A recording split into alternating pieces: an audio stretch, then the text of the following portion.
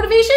Yeah. Can you come? Can you come here and help me? Please, please help me with my fitness goals, my health goals.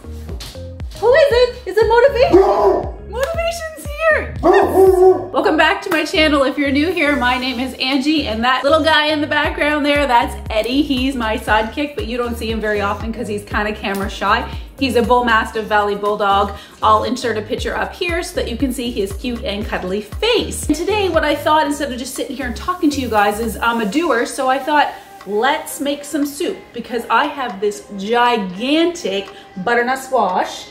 This guy right here, I actually named him Larry, my friend Larry. So Larry is going to be our test subject today, and we're gonna make 2 soups with 3 main ingredients each. So let's get into talking about soup and sharing with you 3 tips for when motivation isn't your friend and what you can do in order to keep on your weight loss journey. So today, the 2 soups that we are gonna make with this here 1 ingredient is we're gonna do a maple apple butternut squash soup, and I'm gonna do a coconut curry butternut squash soup. If you don't know, I actually am a self-taught chef, and I was in the cooking industry for 14 years. My dad used to coin me as the tin can in a microwave, because I used to make food that was so bad that the dog wouldn't even eat it. So if you're somebody who struggles with saying, I can't cook, or I don't know how to cook, I'm really bad at it, I hear you, I feel you, and I promise you that if you stick with me and learn how to cook the way that I do, you can accomplish anything. So for the squash, we're gonna take our knife and we're just gonna cut the ends off of here. It really hurts. I might have to stand up for this. Let's just do it. You guys can deal with it. There we go, 1 off. I take the other end off here. This is a very, very hard butternut squash. Sorry, Larry, get your face. Now, because both of these soups are purees, you don't have to be very fancy with how you cut up your butternut squash. I was on a call with one of my clients, and she was talking about how she wishes that she had the motivation and the energy to eat better, stop eating out, and she just didn't know where to begin, and she was getting all confused, and she was starting to have a lot of stress and anxiety. And what would happen is that she would just kind of freeze and just be like, I'm not gonna do anything. I can't do anything right now. And she'd just zone out. And this was becoming a repetitive behavior for her, and she wanted to learn how to break it down. So her and I were chatting, and we talked about, what was it that her morning routine looked like? And she said, well, I set the alarm for 6:30 in the morning, and I usually press snooze until 7:30 in the morning, and then I jump out of bed and we rush to get everything done, get my son to school and get myself to work by 8:30. And I said, okay, do you want to do that? And she said, well, no, I don't. I said, well, what would be ideal for you? And she said, I would love to get up at 6:30 in the morning, have a cup of tea, relax a little bit, kind of have that hour to myself. And I said, okay, so what would that mean if you would have to do something like that? She said, well, I'd have to get up. And I said, okay, so you have 2 choices. You can either go to bed earlier so that you're not taking your alarm and constantly hitting snooze, or you can say to yourself, okay, I'm gonna go to bed when I go to bed, and I'm gonna get up at 6:30, and it doesn't matter if I'm like dog-ass tired. No. She continually does this little task of setting up her environment earlier so that she can have this morning time and not feel like she's rushing out the door. Then it's gonna set up her day a lot better. We also talked about, she called it time poverty, and maybe you guys feel that way too, where you just feel like there's just not enough time to get all of the things done that you have to get done. Instead of focusing in on the number on the scale in order to gauge weight loss, what if we had weight loss as our side effect? What if we set up systems and structures within our daily routine that automatically made weight loss the byproduct of everything that we were doing? So what if we started to improve our morning routines and our evening routines and stuff where we start planning out our day a little bit better so that it will help us learn how to eat healthier, learn how to move our bodies better? Let me know in the comments below what it is that you struggle with. Do you struggle with trying to create a schedule that's going to help you stick to a healthy habit and a healthy routine? Is that where that big struggle is for you? Or is it maybe that you struggle with finding out how to make food that tastes good, but that's also healthy for you? Or maybe you struggle with both, and maybe you need help with both of those things. All right, done, chopped. We are going to, and I'm gonna put half in each pot. So this is really cool. I'm making 2 soups at the exact same time, and then I'm gonna put them into containers. Some I'll keep out and some that I'll just put in the freezer, so then I can have them for lunch later on in the week. Man, that's a lot of squash. This is impressive. Look at that, like that one there is almost full, and so is that one there. We're gonna take a little bit of garlic. This is one thing you'll have to know about me when it comes to cooking, and this is probably why I'm not a baker, is I don't really measure. I kind of just put some in and figure it out. I had some leftover carrots. You guys don't have to do this. I'm just gonna use up my produce so that it doesn't go to waste. So we're gonna put some carrots in here and carrots in here. So we don't need that there.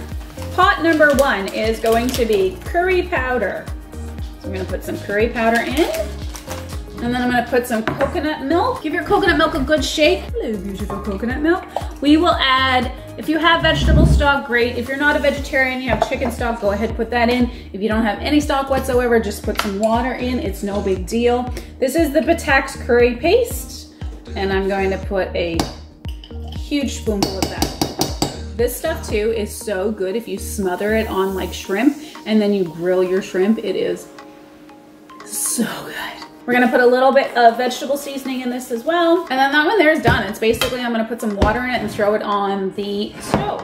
Well, I was talking with this client, then she also felt like she was having a difficult time planning meals and shopping and then meal prepping. So she did this, she said a couple weeks ago, where she actually bought all the groceries on a Friday night after work. She went and got all of her groceries, and by the time that she got home, she was just exhausted, and she said, forget it, I'm not doing my meal prep tonight.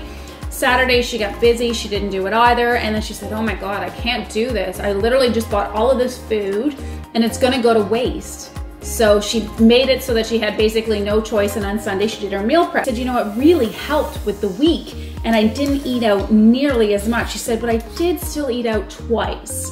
And I was like, okay, so you ate out twice. What's the big deal with that? And she's like, well, it's really bad. And I said, well, why is it bad? If you ate 3 meals a day, 7 days a week, that's 21 meals. And so you ate out twice. So that means that 19 other times you ate at home?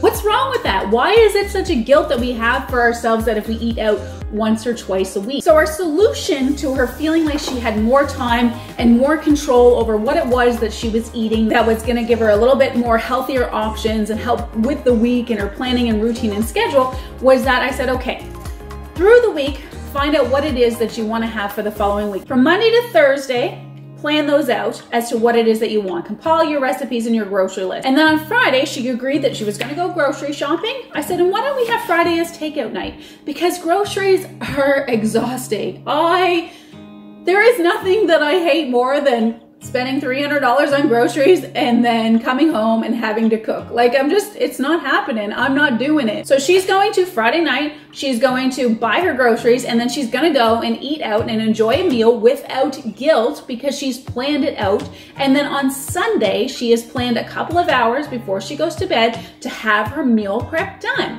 Because again, Sundays are usually that time in the evenings, you know, late afternoon, the evening, where we're kind of prepping for work anyways.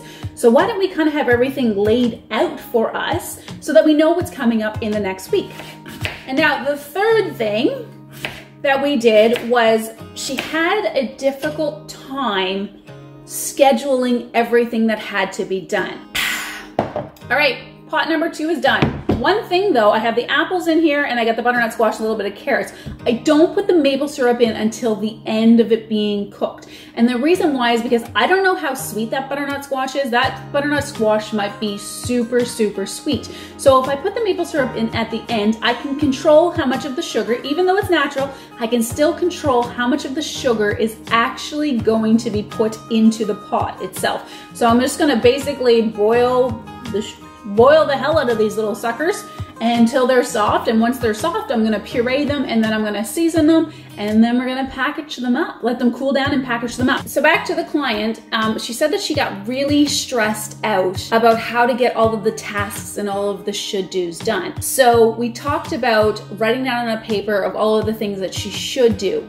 Once we know all of the things that we think that we should do, that's when we can really look at it and assess whether or not we actually need to do those things. Deciding what it is that you absolutely need to do as opposed to what it is that you should be doing will really help you focus in on developing a really strong routine and kind of cutting out all of the unnecessary noise and all of that stuff. What I did was I provided her with a print off. You can get this on just Google, hourly weekly schedule. So basically it was Monday to Friday, and I think it was from like 5 a.m. to 10 p.m. and it was all just these little squares. That was it. And I said, I want you to fill it out. You know every day when you're going to work. You know what time you have to wake up in the morning. And you're gonna fill out the squares as to what needs to be done that day. So if it's work, it's work, right? If it's groceries, you put it into the little square in the time that you're gonna go get groceries. If you wanna go for a hike in the afternoon, put in where your exercise is going. Then you know what is happening in your schedule. Also, if you have guilt associated with when you want to have downtime, maybe you just want to sit down and scroll on your phone. We're all guilty of it. God, it's a bad problem. I have it too.